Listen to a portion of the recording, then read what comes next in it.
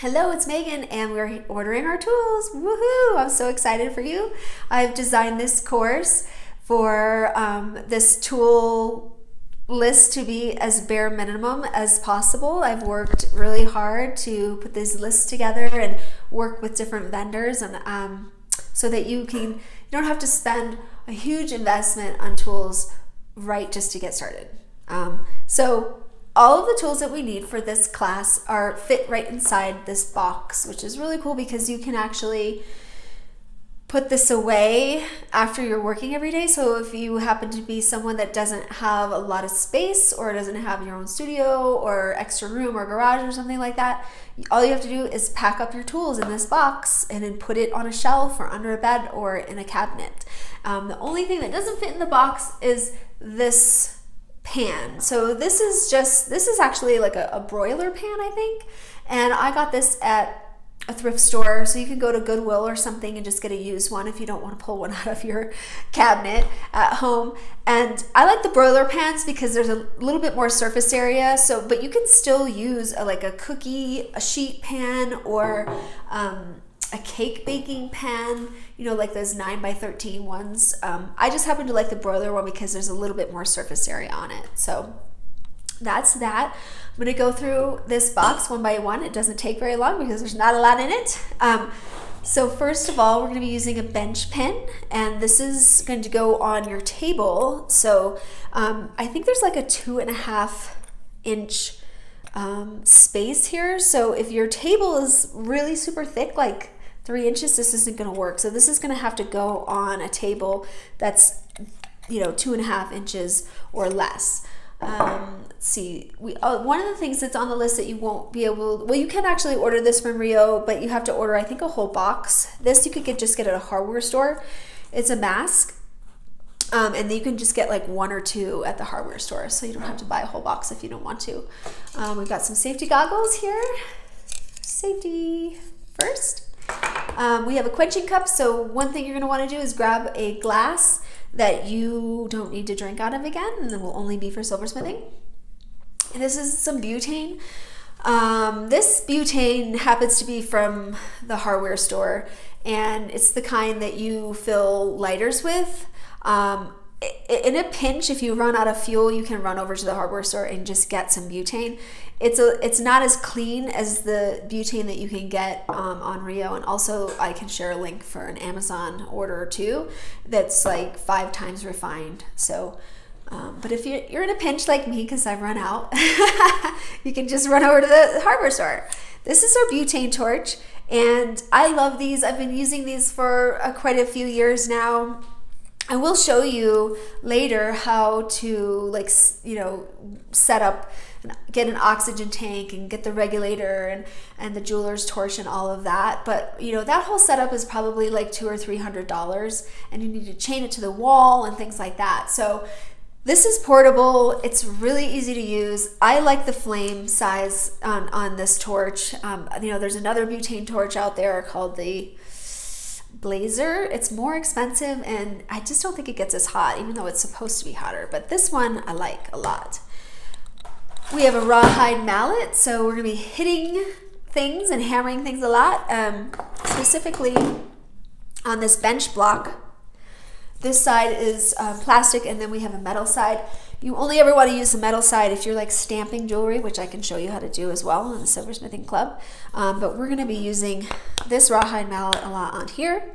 Now, just so you know, you can also use your table, but if you're working at your kitchen table or something like that, obviously you don't want to be hitting it, so just be aware of that. You need a bench block to help you out there.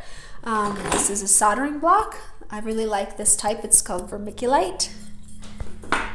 And we're going to use a ring mandrel, steel ring mandrel, and this is a ring sizer. And so when you figure out what size ring, size ring that you want to make for yourself, you want to line it up with your mandrel. We'll talk about that a little bit later. And we have some more hammers. These are texturing hammers. This is a riveting hammer, and this is a chasing hammer. So these are the ones that we're going to be using to texture our pieces with. We have a soldering pick, some flush cutters. This is an eye loop, And this comes with a cord that you can just easily use around your neck because it's going to be your best friend. This is the one tool that you're going to be using all the time. And we have a vise. This one's kind of big. The ones that I have on the tool list are a little bit smaller, but this is also going to go on your table, and so that you can put your pieces in here and work with them hands-free. We have our soldering paste, soldering tweezers, lots of files. We're going to be getting into filing quite in depth. And lastly, actually, this is copper wire, so if you want to, you can order copper and practice on it. It's very inexpensive. I think it's like $5 for this entire spool. And then we're going to be using polishing papers and abrasion papers. And so they come in different grits, and we're going to be using different ones. So these are abrasion papers, and these are polishing papers. And there's other ones to these as well. And that is it. That is all we're going to use to get started on this project, and it's very cool because we're talking about, you know, with shipping, I think like $250 for all the stuff that can fit inside a box. Whereas like this is my bench right here. You know, this I don't know, spent a couple $1,000s back when I bought all this stuff many years ago to get started, and it's just, it isn't necessary. Yes, do all of these things help you in your jewelry making? Of course they do. They make things faster and easier to work with, but you can very easily do all of this stuff to start with just this box of equipment. And this is how I've taught the over 100 students this very same class. And so just so you know, when I went to school, we had to learn like filing for 8 hours a day. We had to learn polishing and abrasion, blending our work with just these papers. So everything I'm teaching you, I actually learned in school as well. So you're getting a really strong foundation here, and I'm excited for you. So let's get your tools started. One thing I want to mention is I'm really excited because I found, I have spent a lot of time putting this tool list together and working with different vendors to get you the best price.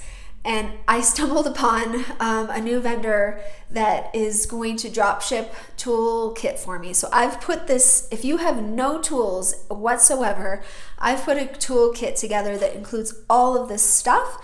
And when you go to the tool list section in the portal, you can link right over to my website where you can purchase this toolkit, and it actually is drop shipped to you right from the manufacturer, which is amazing. So that's exciting. Now, if you have some tools and you don't need everything on the list, you'll just go to the second tool list, and it'll link you right over to Rio Grande, and you'll order your tools from them.